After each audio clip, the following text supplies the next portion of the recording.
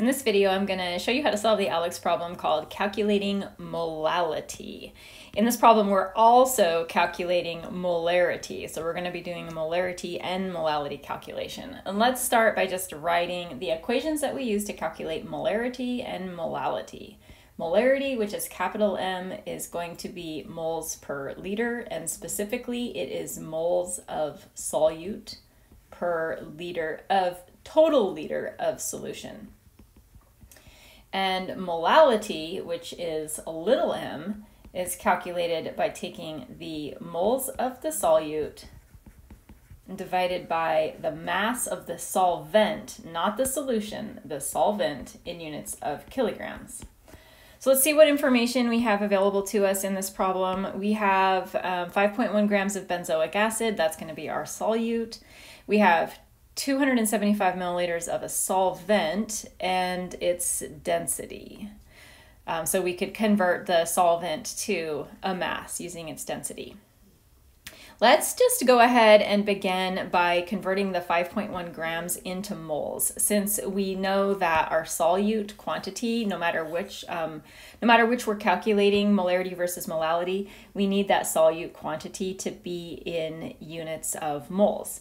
So let's start by converting 5.1 grams of C7H6O2 into units of moles using its molecular weight. 1 mole of C7H6O2. I'm going to round the molecular weight here, which you should never do with ALEKS. 7 times 12 plus 6 plus 32 is 122 grams. Don't use 122 grams, get a more accurate number. 5.1 divided by 122, we have 0.04180 moles. I'm just going to leave a few extra sig figs on there. Okay, so let's go ahead and do the molality calculation first, even though it's asking for molarity on top here. Let's just do the molality calculation first.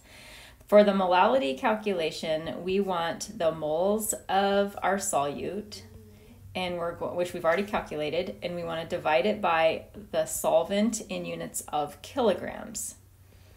So the moles of the solute is 0.04180.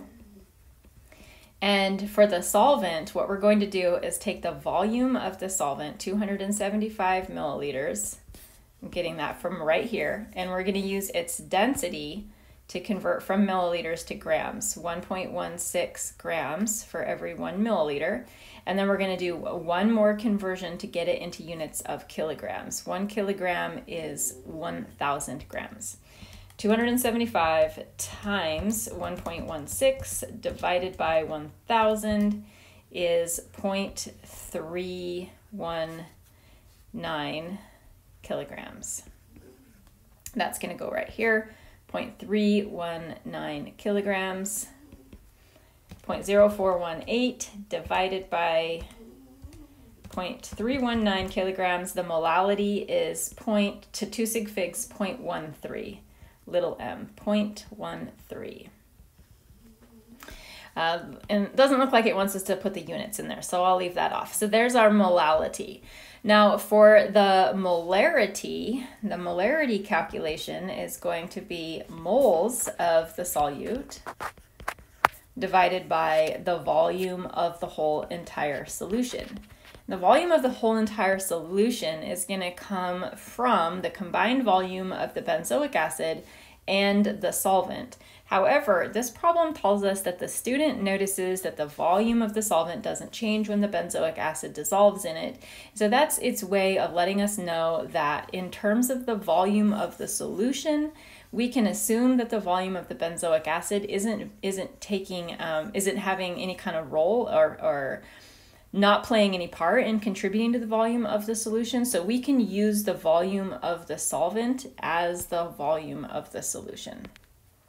So our moles of solute, 0.04180, and the volume of the solution we're assuming or approximating is 0.275 liters. 0.0418 divided by 0.275.